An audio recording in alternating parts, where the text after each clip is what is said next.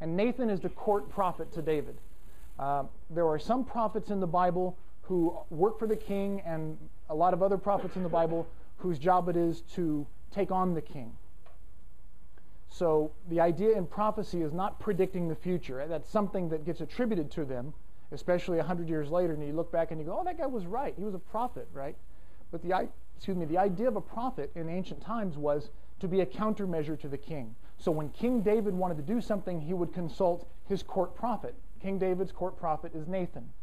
Okay? But other times, especially as after David's gone and other kings take control and weren't thought of as very good kings, other prophets arose to kind of hold the king in check.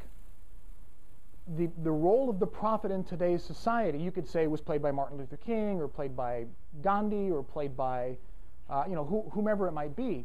But the idea is, I'd say one of the closest similarities today is the press.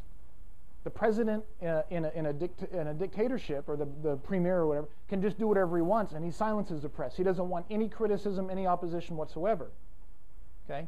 But in this country, in the United States, we have this pesky freedom of press, right?